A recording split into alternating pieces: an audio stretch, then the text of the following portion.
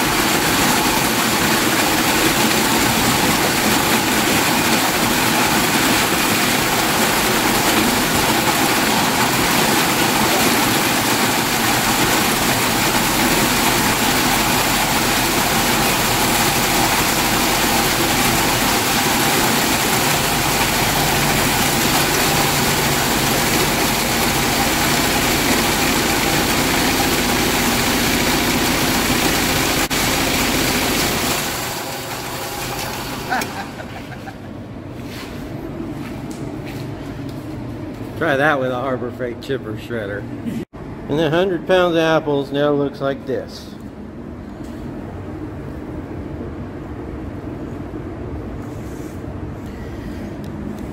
Time to take it to the press. I know some of you had to have noticed this little bit here. That's a little problem I had because I overfilled the buckets. I don't normally run into a bucket. I run into a chute that then runs down into a collection tub. But this year I just don't have the ability to do that, so it's inside a shop. So I have a skirt on there, and as you can see, it's black plastic. So I can't see when the bucket's full. But normally that's not a problem because it just goes into the chute. But if I had a clear skirt on there, I could see when the bucket was full. But I lost about 5 pounds of apples. It's no big deal when you're doing several 100 pounds. But you know, for a small amount, it could matter. My press is pretty basic. It's just a press, stainless steel drip pan with a hole drilled in it, and a wooden slat set up for drainage on the bottom. You might notice I have bags lining the buckets. That's what I press in, is bags that are just homemade bags. They're a lot like pillowcases. Pretty fine weave, actually. A lot of people think you can't press with a fine weave, but I've never had a problem with it, and it lets me get a finer chop. There's a bag set on the bottom set of slats. I don't put any slats between the bags. I've just not found it necessary. A lot of people think it is, but it's never made a difference on my pressings. For pressing, I just set the second bag on top of the first. If there's a third bag, it goes on top of the second. And then I put a big old slat board on top of that, like this.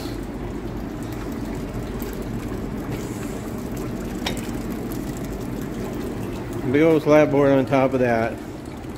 You see, without any weight on it, it's already running into the bucket. I've already got over a gallon in that bucket. Then I place a piece on there to distribute the weight. Usually I use wood, but this time metal was handy, so I used metal.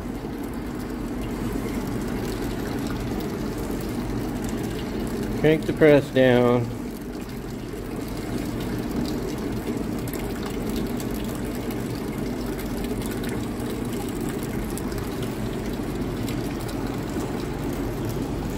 And start gently pumping the pressure on.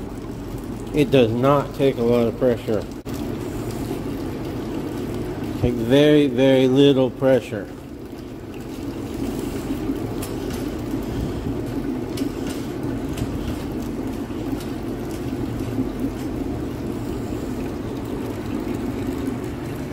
There's how much pressure I have on. And that's it, no more.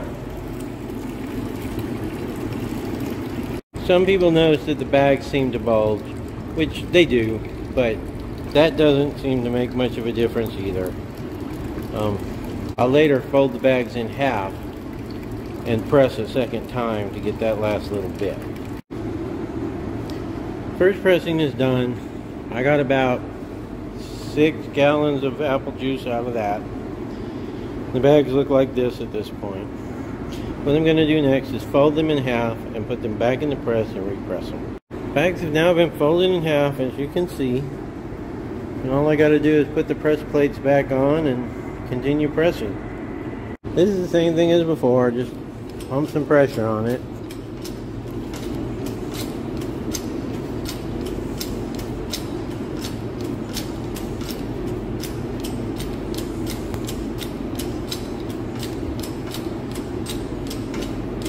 You can see the juice starting to come out.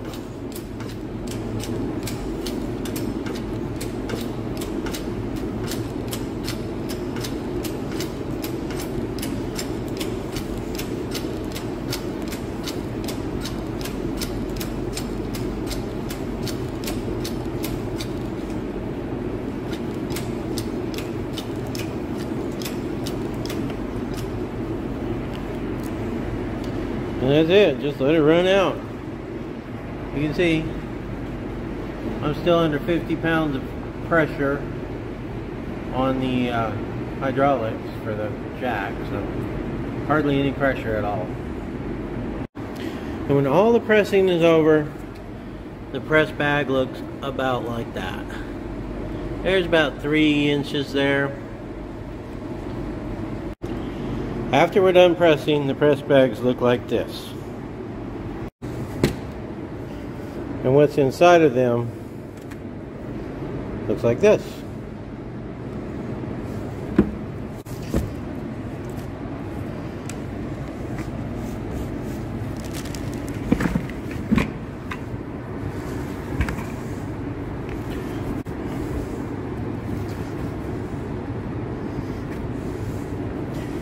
And what's inside of them looks like that.